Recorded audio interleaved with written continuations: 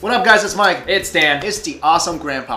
Guys, you know, we talk a lot about Chinese behaving badly. Chinese people having, no understanding of like just public decency, right? Where this grandpa and grandma are getting praise in China. I think rightfully so. Yeah. Because here's a situation that it's really hard to avoid, okay?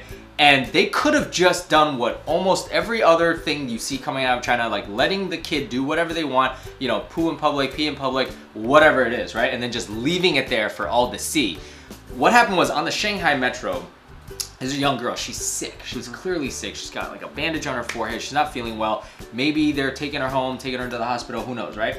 Grandpa, grandma, and she's gonna hurl. Yeah. So instead of just what most Chinese people probably would do at this point, just let her hurl on the subway, which guys, if it will create a mess, the smell will be awful. I mean, we talked about a story where a dad couldn't even clean up his own baby's vomit. Yeah, we haven't talked about it yet. But because So, anyways, the grandpa uses his own jacket to as a barf bag for her. Which I think is very awesome. No. Awesome. We just got done literally 2 minutes ago talking about a story where a woman peed in an elevator. A grown woman. Like peed in an elevator. Squatted and peed in the elevator. Like it was nothing. Yeah, if you haven't seen it, go watch it. And this example is so much civil-ler. Right. Like, all right, kid's gonna throw up. You can't control that. Like the woman, you can control that. Right. This, you can't control it. Kid's gonna throw up whenever they throw up. Right. All right. You're sick. What are you gonna do? When I wanted to throw up, I can't even control it. You can't control it. You know what? I need to throw up. Especially if you're only thing I sick. could do is trying to make it, run to the bathroom, whatever. Right. This guy, instead of just letting her just puke on the floor, which a lot of people, if you follow the trend of Chinese tourists or Chinese people, 100%. that's usually what people would do. 100%. But use this jacket. Hey, you know what? It's not the perfect thing, but if that's what you got, and usually you would sacrifice a jacket. Your jacket's basically done. Your jacket's done. You're leaving the subway, taking the jacket with the barf and putting it in the trash can. Your jacket is done. You're not. And you said that's a nice jacket. That's a Burberry jacket. Wait, it could be a knockoff. Bro. This is China. All right. How much is a Burberry jacket? Oh, a Burberry trench coat? Let's say it's a real Burberry trench coat. How much was that? It could go up to $1,000. US. Yes. So that's like 70,000 yuan. That's a lot 7,000. I mean 7,000 yuan. A real Burberry trench coat could go up to a trench coat. Yeah. It's thin. It's not like a fur coat. 1,000. I mean, 800 easy. Okay. So that's a lot of money. If it's real, that's like a lot of money. If it's real, that's like how much I paid for the panda thing. What do you call it? Goose thing, whatever.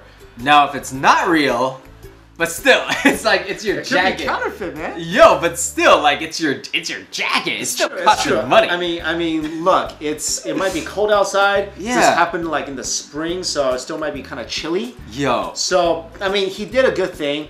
And you know what would be gross if he like kept the jacket? No, but this is. I bet you he's gonna keep the jacket. No. On a side note, we know how like Chinese people could known to reuse bags. Yeah. They're cheap, right?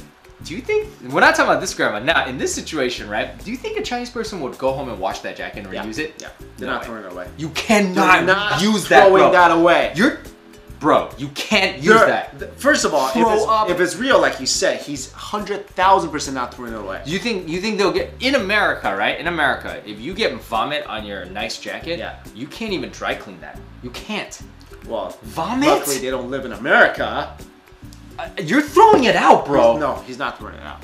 And he's also, not throwing out a $1,000 jacket if it costs that much. You can't walk around with that. You can't wait till you get home. Walk around with it. Oh my gosh. Don't do it. He's a man. Yo, vomit is one of the smelliest. You were just weak, dude. Yo, I told you I've been a victim of sympathetic vomiting. I vomited when I smelled vomit. I got a weak stomach, man. Like if you vomit it right now, that's it. I'm out. I'm going. I take one smell of it, and that's why I'm just like, dude, vomit is grosser than poo. No, okay, it's not grosser than poo. It's not grosser than poo. But it's right. It's second. It's second. It goes poo and then vomit. Well, let's not rank the most nasty body excrements. No, I'm just telling you, there's only two: poo and vomit. Well, anyway. Yeah. So, anyways, Anyways, you're saying he went home to wash it. I'm saying you just gotta throw that in the hamper. He's not throwing it out. He's in no the trash way, can. 100,000%. Yeah. It's not gonna throw out. But this is really good thing this guy did. So let us know. Yeah. Let us know your thoughts on the situation. See you later, guys. Later.